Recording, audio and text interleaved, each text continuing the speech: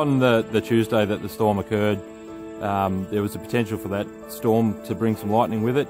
So we were all on yard standby in Gembrook, which is the adjacent town. And then obviously as the day progressed, it became less lightning and more storm.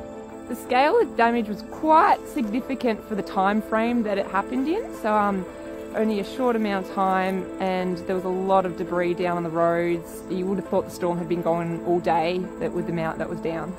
The area was quite unsafe with the hangers, especially over houses or over roads, walking track. There was a lot of work that needed to be done to remove some of the hazardous trees, just to clear access really.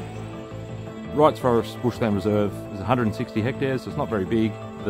Quite a significant portion of that forest unit is what we call an asset protection zone. The risk of leaving the debris in the forest is that we're fuel loading a zone that really does have the potential to impact the private properties adjacent to the forest. The park here is really heavily used by walkers and forms part of the Puff and Billy Rail Trail and also the Eastern Ranges Rail Trail.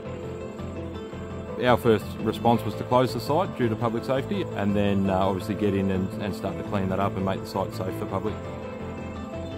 Yeah, so to get Wright Forest open, we've used our own staff, we've also engaged external contractors, focusing on that tree risk. The first week helping out the SES up at Emerald, we got a lot of locals stopping just to say thank you, which was really quite nice and supportive, and then dealing with their landowners around here and stuff, having good chats with them, explaining what we're doing, and they were really nice and supportive for the works. So the response from community has been really, really good.